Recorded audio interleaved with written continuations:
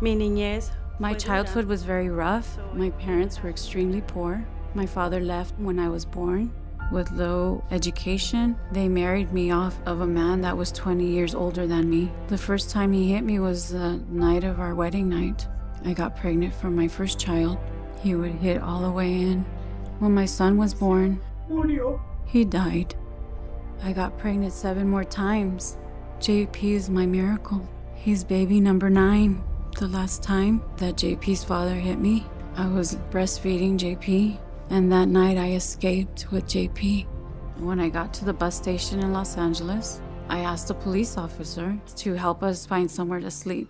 He told me I can call 211 and ask for help. When Gilma first called, she was scared. She didn't know what else to do. She gave me resources to go to a shelter.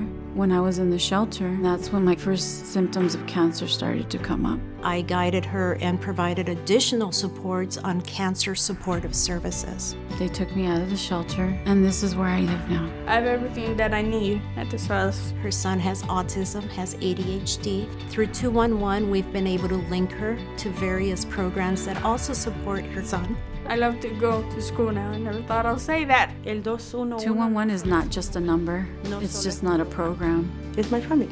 It's my family. Thank you, 211. For everything.